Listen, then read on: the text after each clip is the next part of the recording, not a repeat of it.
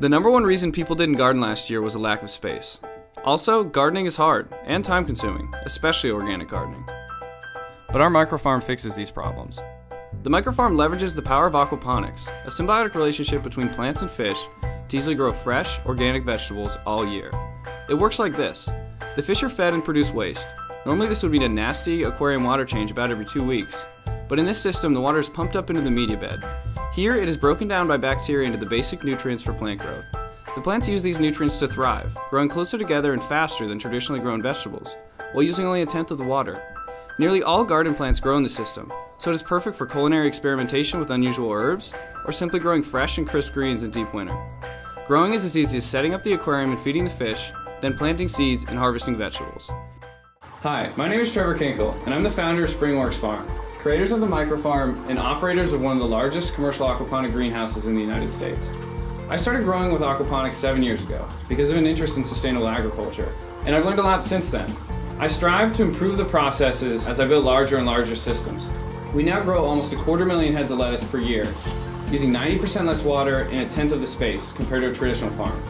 This experience was also used to make the microfarm very easy to set up and run. Now you can have a highly productive, low-maintenance, organic garden while watching the beauty of nature unfold in the comfort of your home, business, or school every day. From the beginning, our goal as a company has been to educate people about sustainable agriculture, and aquaponics in particular. Naturally, we started working with schools soon after the development of the microfarm. In fact, we were working on the nation's first aquaponics curriculum for high school AP Biology to help keep students engaged with hands-on science. In order to expose more students to this technology, we partnered with Cultivating Action, a Vermont-based educational nonprofit, to make these systems even more affordable for schools. Half of the profits from this campaign will be donated to Cultivating Action to place microfarms in schools all around the country. Hi, my name is Emily Donaldson and I'm the Executive Director of Cultivating Action, a nonprofit working to build community around environmental solutions. Our current goal has been on expanding environmental education, which is why we've been placing microfarms in classrooms as a tool to inspire curiosity.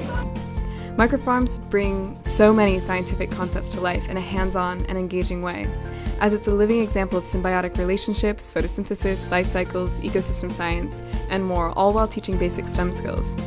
They're actually coming and collecting the data, and then with that data we can start comparing to the other 3 systems we have in this classroom. So they have this sense of empowerment as scientists. So they come into my classroom day to day as scientists.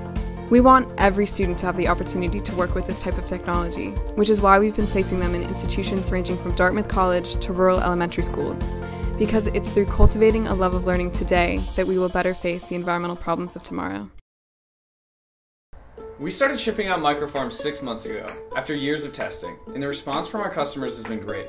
They love the constant access to fresh greens and watching their ecosystem flourish. And your contribution, whether it's by buying a microfarm or a t-shirt or just sharing on social media, will allow more schools in need teach their students how food grows and the importance of sustainability in food systems. Thank you for watching.